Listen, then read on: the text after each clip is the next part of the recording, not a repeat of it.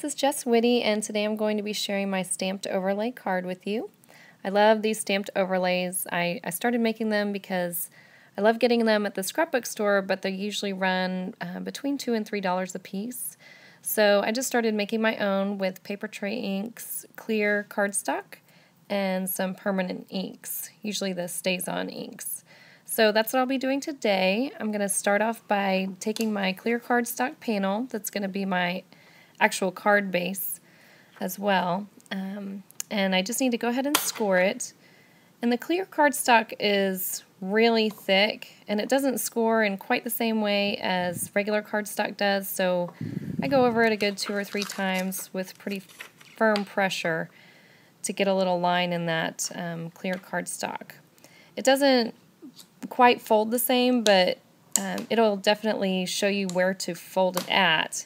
And once you burnish it down, it is really tight.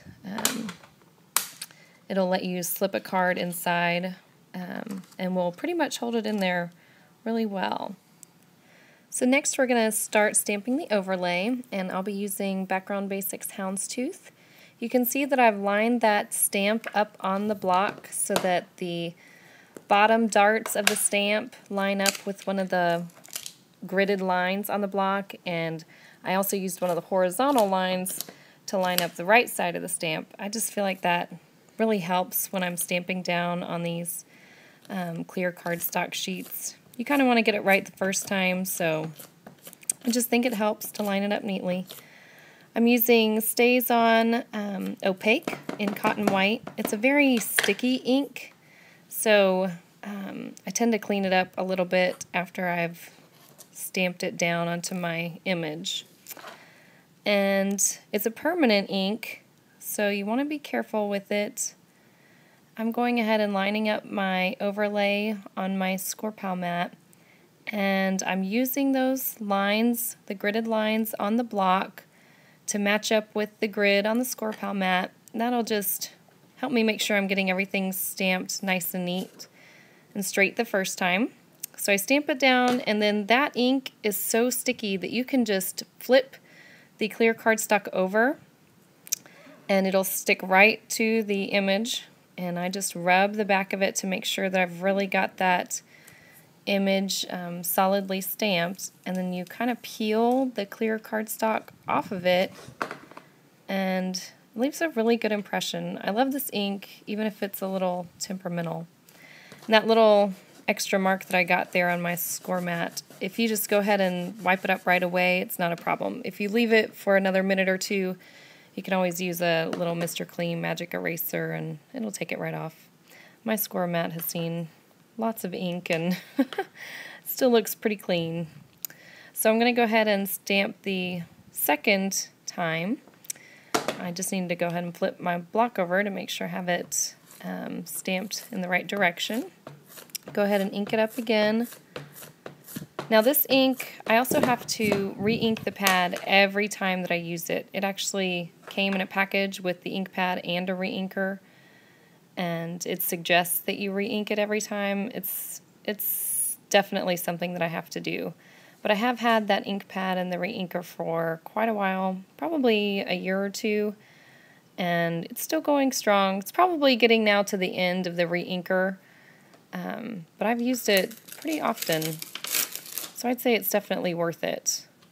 The white is, of course, very versatile. Alright, so there's the overlay.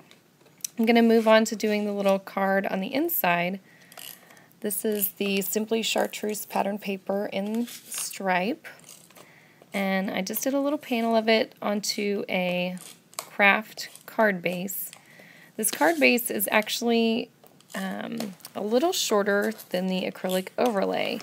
I wanted to do it that way so that you can still see part of the clear overlay hanging off the end of the card. I just think it's clear, so you should really try and make your card in a way that maximizes that impact. So if you make the card a little bit shorter, then you get to see the pattern through the overlay, but you also get to leave part of the overlay hanging off, and I just think it looks cool that way. I like the effect of the clear, so I got a little extra ink there on the overlay, and I just wanted to show you that this is just a damp paper towel, and with just rubbing on it pretty firmly, it'll come right off. It is a temperamental ink, but it's also a little bit forgiving. You can kind of clean it off for a few minutes. If I left it there any longer, I probably wouldn't have been so lucky, but I would say if you just keep your eye on it, you'll be okay. And I'm going ahead and adding a little bit of adhesive to the very end of this card front because I'm going to be adding a ribbon later right over that edge of where the little card ends. It's going to work out just fine for me to add a little bit of adhesive. You'll never see it because it'll be covered by the ribbon. Alright, I'm going to go ahead and add my sentiments. I'm going to be using 2 sentiments. They're from Strawberry Patch and Strawberry Patch Sentiments. And I'm going to be stamping the first one in Berry Sorbet ink. It's that little word, sweet. And I went ahead and stamped this first onto the linen vellum. It's a little bit bigger, so I feel like it needs to be centered first, and then I can add the little front end of the sentiment and know how I should line that up. So I'm going to go ahead and use the second part of the sentiment with dark chocolate ink. And I have both of my little sentiments on those gridded blocks. I just really can hardly not use the blocks anymore that aren't gridded. I rely on those little lines so much with my score mat. Just helps me get everything nice and neat. So be careful after you've stamped on that vellum because it does take an extra minute or two to dry, so you want to just either lay that aside or be very careful when you're going ahead and adding the adhesive. Alright, so I went ahead and added the ribbon bow to my card. If you've ever tried to tie a ribbon on a video, then you'll realize that it can sometimes take a little while. If you think it's hard to tie a ribbon by yourself, then you should try doing it with the video. It'll be twice as hard. So I went ahead and added a little bit of adhesive under that sentiment and just tucked it right in under the ribbon. And I also cut it, the very edge of it, with some little pinking shears. And then the very last bit is to add those buttons with some glue dots. I like to use a variety of colors instead of using the same 3 colors. I picked 3 kind of within the same color family, 3 different shades, just to give it a little variety and visual interest. And there you go. This is our stamped overlay card. I really love the look of those overlays. Sometimes I'll use the overlays with the stamped image on top, and sometimes I'll flip them over so that the stamped image is actually on the reverse side. That gives it a little bit of extra depth. And I just love how they turn out. They work really well with bold images and lined images as well. So give it a shot. See if you like it. This is Jess Witty for Paper Tray Ink.